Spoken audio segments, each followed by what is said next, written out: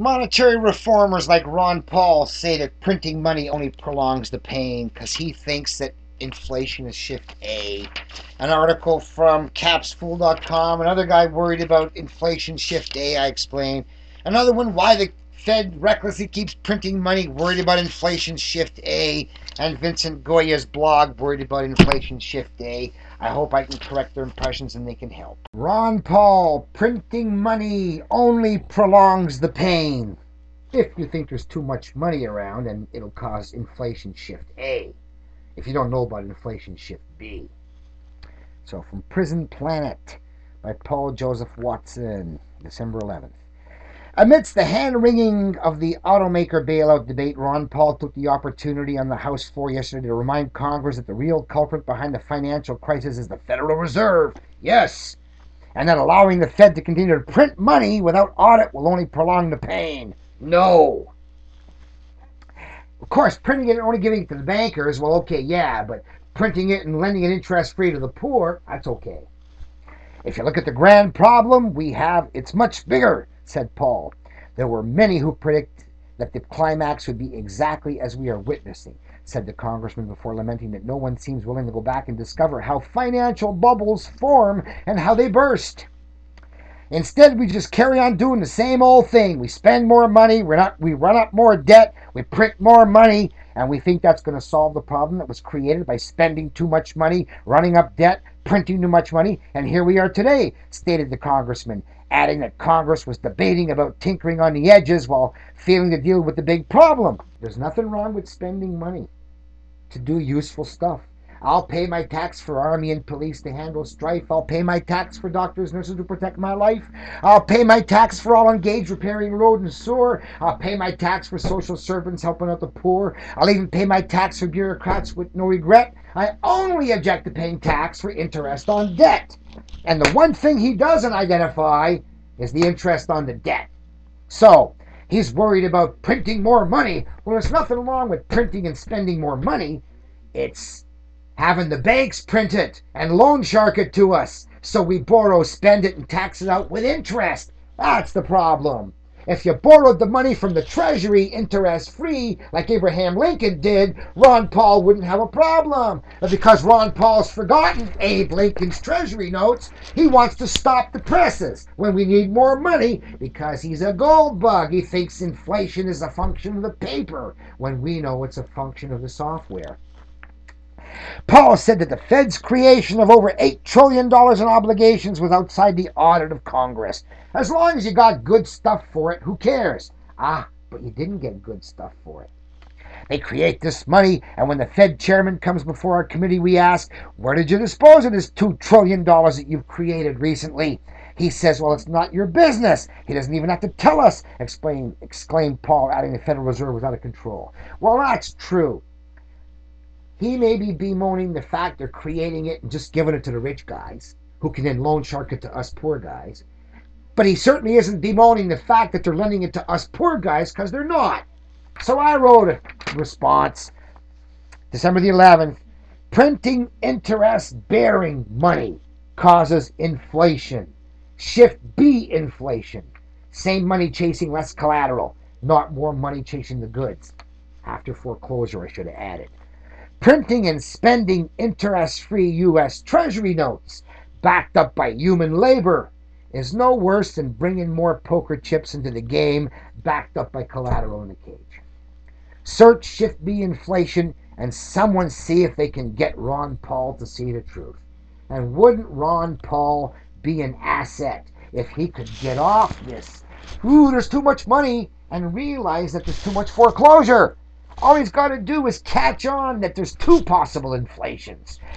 $100 chasing 100 potatoes. You can have more money or less potatoes. Who says it's always more money just because in some countries it is? So Ron Paul, somebody help him. Please get the message out there that printing money is okay if it's interest-free. Nothing about Ron Paul except his preoccupation with Yellow Rock. He thinks there's already too much money chasing goods. Shift A inflation, and doesn't realize it's Shift B inflation, same money chasing less goods after foreclosure. And the best thing is that he could probably find the truth faster than those who aren't even looking in the right direction. from okfrank.blogspot.com. The article is Why the Fed Keeps Recklessly Printing Money. Since so much of the rest of the world's economies are affected by U.S. trade and banking, that the U.S. has more power to dominate worldwide by printing money. They are playing a dangerous game where everyone stands to lose. Why else would they keep printing money? That's not the problem. They're not printing money. They're printing interest-bearing money. They are not so stupid as the old German economists and the hyperinflation of 1923. That's right. People with wheelbarrows full of money and store shelves empty. Just like today, store shelves full, people with empty wallets. Gee, not the same, is it? Are they? Update. When I posed this to Canadian John Turmel, the engineer, he simply responded saying it's not the same as 1923 because the general population does not have the cash, only the banks have it. The public can't get their hands on any of it. Vincent Gioia's blog, Gioia, and it's talking about the Federal Reserve Bank. It's not what you think. Part 1, a bit of history. To begin with, the Federal Reserve is a private company of bankers with 12 bank branches that confiscate our money, and they have been doing this for almost 100 years. They're not part of the United States government, but they collect hundreds of billions of dollars, sometimes trillions, from the American taxpayers every year. Another thing not commonly known is that at the beginning of our country, there was no income tax at all. We didn't have, nor did we need, an income tax until we got the bankers into the government picture.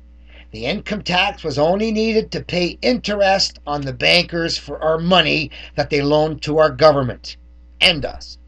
Yes, you read that right. The Fed, mostly on paper and computer, creates money and pays the Treasury a small printing fee for currency and then loans this money to our government at interest. Our taxes pay them interest on this loan that cost the Fed virtually nothing to make. What a sweetheart deal they have going for them. And of course, the Professor Flahertys of the world say, yeah, but then they give back all their profits to the government. So, because they take it, then give it back, it's the same thing as not taking it. Well, why would they take it and give it back if they're not getting something out of it, right? Think about it. Just because the economist thinks that taking it and giving it back ends up zero, there's more to it than that. So the congressional record of the U.S. government can buy back the Fed at any time for $450 million. That's about half the amount we pay them daily in interest. Why then, you might ask, does not the Congress buy back the Fed? This is a good question, and one that has never been asked publicly by anyone. One reason may be that Congress likes the Fed because they can spend all they want with no restraints. Isn't that untrue? He's saying the Congress spends all they want with no restraints. And that's going to cause shifting inflation. Unfortunately. Kennedy also saw the danger in a private federal bank having the power to issue money. On June 4th, 1963, Kennedy signed Executive Order 11110, which virtually stripped the Federal Reserve its power to loan money to the United States government at interest. He declared that the privately owned Federal Reserve Bank would soon be out of business. This order gave the Treasury Department the authority to issue silver certificates against any silver in the Treasury. $4 billion worth would have been a real knock in the interest charged by the banksters. He wasn't alive too much longer. This executive order still stands today. In less than 5 months after signing that executive order, he was assassinated. The United States notes, silver certificates, he had issued were taken out of circulation immediately. The Federal Reserve notes continue to serve as the currency. It's estimated that 99% of all paper currency is Federal Reserve notes, and only 1% is Treasury notes. So, what is a Federal Reserve note? It's a piece of paper. A Federal Reserve note is just what it looks like, a piece of paper with no backing whatsoever. Well, that's not true. It has the backing of its tax payability and any collateral pledged. This is why Congress hates gold and silver-backed money. It forces them to live within their means. As long as they spend to pay people to do useful stuff, there can't be any overspending. And when there's nobody else to be paid to do useful stuff, you run out of reasons to spend. There is a natural limit to how much can be spent doing useful stuff.